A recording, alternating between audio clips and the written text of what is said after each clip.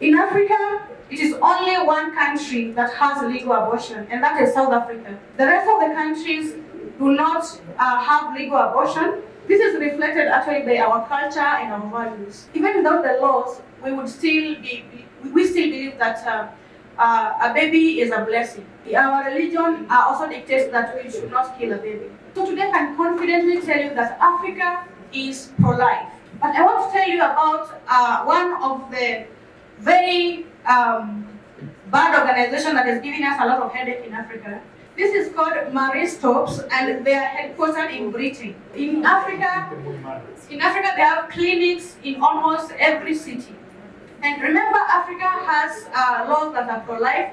Abortion is illegal.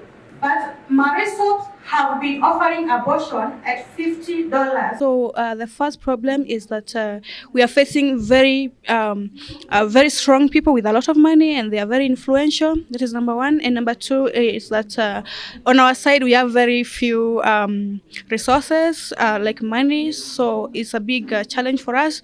But we also trust in God for the same. Big organizations now have started taking the leftist side. They have started, identifying very openly against life, against family, against, the values. I would be very happy if Mexico stands very strong as well, because we need to fight for the future generation. We need to fight for what is right.